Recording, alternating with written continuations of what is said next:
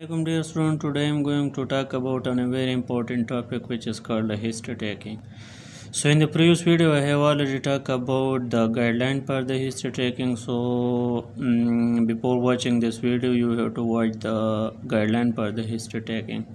So the history taking is very important, and I have already talked about that before diagnosis the patient there are three things required for correct diagnosis. One is the history taking, the other is physical examination, and the other is investigation. Before physical examination and investigation, you have to take the history, and the history will guide you which area of the body should to be examined and which investigation should be done. So history taking is very important, and you have to watch the full video. So there are many steps in history taking, and I am going to simply discuss the history taking. So the first thing in the history taking, you have to approach from the right side and to the patient, greeting him and introduce yourself, then start taking history. So the first thing in the history taking is biodata.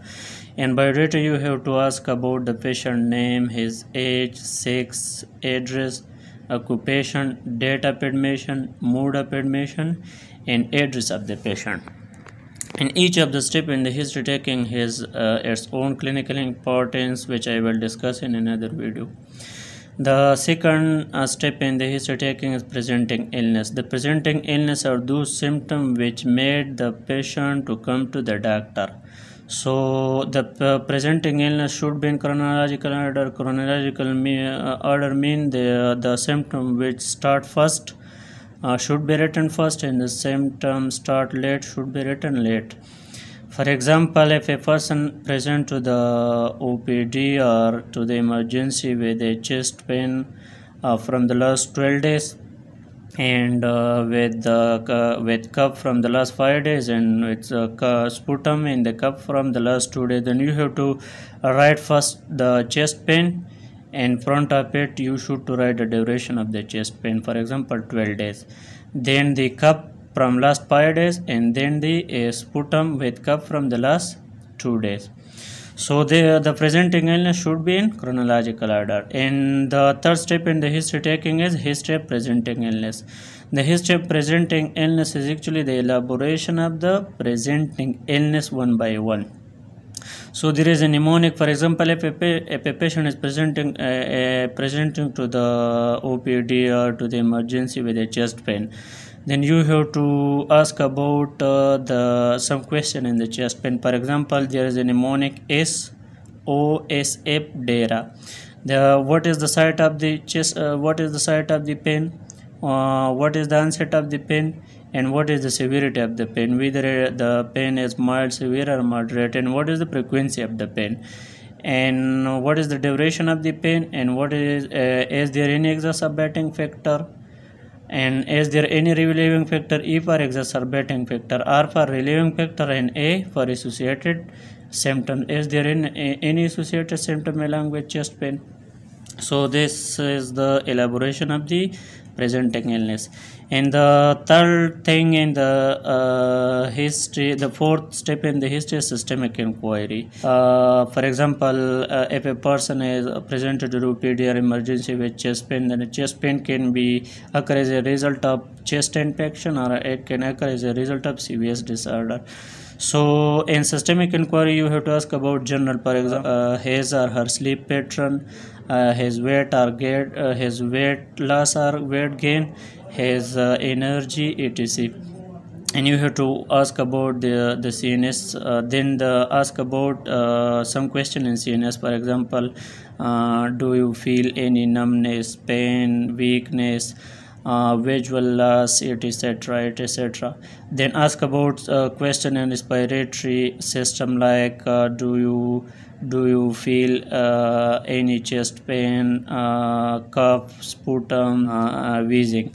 And then ask question in cardiovascular system, like do you feel any pain in the chest, do you feel any pain in the chest, breathlessness, edema of the feet, etc. And then GIT, like ask about their ask about question like do you have nausea, vomiting, diarrhea, constipation, jaundice, etc., melena, hematemesis, etc. Then ask question in urinary tract like do you have any polyuria, oliguria, dysuria, hematuria, burning during urination, etc. And then scan, ask about question and scan like ask about question and scan like do you have any rash on the skin, any spot on the skin, etc. And then ask about question and locomotor system, do you feel any pain in the joint, swelling in the joint, restricted movement in the joint, etc. And then ask question in endocrine system like do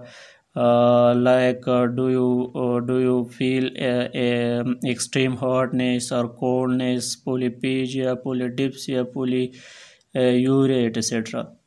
Then the fifth step in the history taking is the past history. In past history, if the patient is child, then you have to ask about the nature of the delivery, that whether the child is born at home or in hospital, whether it is assisted, spontaneous, or born through cesarean section. And then congenital anomalies, communicable diseases in children like measles, smallpox, etc., and vaccination and any significant illness. History of admission to hospital on account of which disease the patient came and admitted to the hospital. Whether he came and admitted to the hospital due to accident, operation, or any chronic illness like hypertension, diabetes, mellitus, ischemic heart disease, arthritis. And then ask about their residence or travel history, because some diseases or infection are associated with travel like dengue fever and AIDS. So if the patient is female, then ask about menstrual history. You have to ask about menarche, the age of menarche, duration of period, and amount of bleeding, because in some disorder there is increased bleeding like uterine fibroids. And the regularity of the cycle, any pain associated with